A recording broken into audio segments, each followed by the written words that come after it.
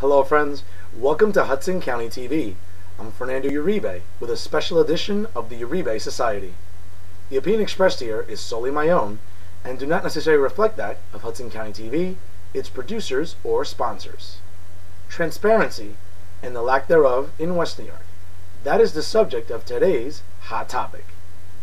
As recently as 2009, West New York Deputy Mayor Sal Acosta was issued fines for converting his two-family property into a six-family building. The fines have been mounting since then and are totaling over $500,000. Why West New York Mayor Felix Roque has not addressed this is quite disappointing.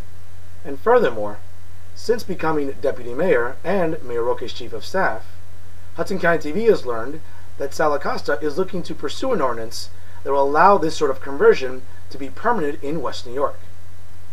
If this isn't the biggest example of a lack of transparency, then ladies and gentlemen, please tell me what is. Clearly, the residents of West New York are catching on to this little scheme and are trying to hold Sal Acosta accountable.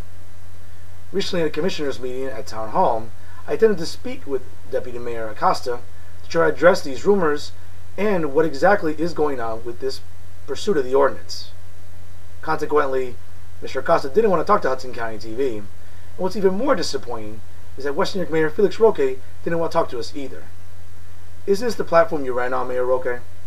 Both you and the commissioners emphatically were screaming to the heavens that you were promising the town of West New York and its residents transparency and honesty in government. Well, where has that gone? Clearly, this is an example where transparency isn't present. What I urge both you and Deputy Mayor Acosta to do is perhaps investigate what the word transparency means. For whatever reason, you're not practicing it. And not just only are residents getting, news of this, but so is Hudson County TV. We'll keep an eye on this because residents need to know about it. And if they don't know about it, then they're powerless in this ever pervasive culture that could be construed as corrupt. I hope for your sake, Mr. Acosta, you give us some answers because the public demands it, and so does Hudson County TV. Remember, you're a public official. You work for the residents of West New York. They don't work for you.